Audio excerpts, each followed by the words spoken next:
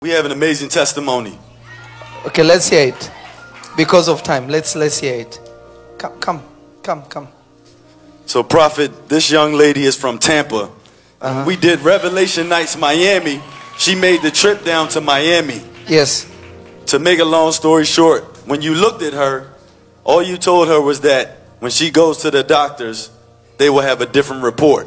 Amen. Now let her give the rest of the testimony. Yes. That morning, Prophet, was a Revelation Nights. I was actually at a doctor's appointment that morning at 11 a.m. I heard the Holy Spirit speak to me and tell me to go to Miami. And of course, I had doubt in my ear, but I drove, got in my car, went to Miami, and made it there about 4 p.m. And I thought I was crazy. I made a sign that said, I don't have a ticket, but I'm here 100% on faith. I'm battling stage 4 colon cancer. I got to Miami at 4:48 p.m. I get to the parking garage across from the James L. Knight Center, and the first person I asked when I get out of my car had an extra ticket. The young lady tells me, my husband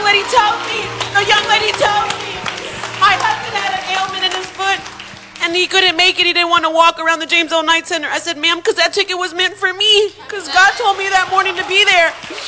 And I was not only there at 5 p.m., God made a way for me to be towards the front. And Prophet Papa Lo laid his hands on me. And a couple weeks later, I was only there to get healing because a friend of mine told me the day before. I never even heard of him until the day before Revelation Night. And I was having surgery. I was having 3 major operations on my organs because of cancer. I had metastasized to other areas. And I just got my pathology report recently from the doctors. No residual carcinoma.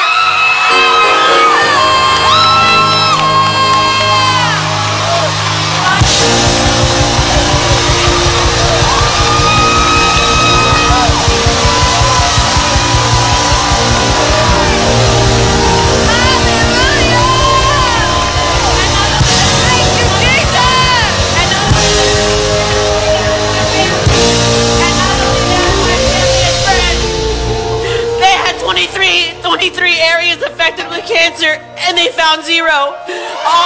All margins of carcinoma.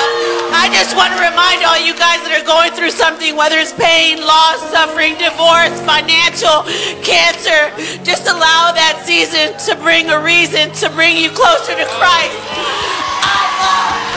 I love cancer patients I'm ministering to right now. I want you to know that I knew what the devil meant for me. God was going to turn it to the greater good. And I know each of y'all, hallelujah, each of y'all, as long as you follow Jesus and love him with your entire heart and your entire soul, he will make a way for you. Just continue to follow him, and don't only go through it, you grow through it. You grow through it with Jesus, because he loves each and every one of y'all with all of his heart and all of his soul. Wow. Thank you, Papa Lo. Thank you so much. Never thank me. Thank him first. No, but I followed my heart, and I know that Jesus spoke to me. And if it wasn't for you being so faithful to listening to the word of God, I wouldn't be in the position that I am today. Amen. Thank you, Lord Jesus. Thank you, Jesus. Thank you, Jesus.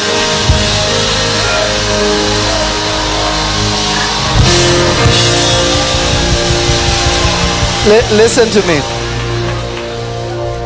It's things like this that helps me to endure whatever persecution. Amen.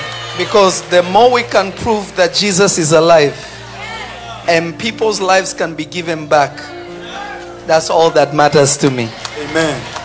All glory will always belong to Jesus Christ, who lives forever and ever and ever. Amen.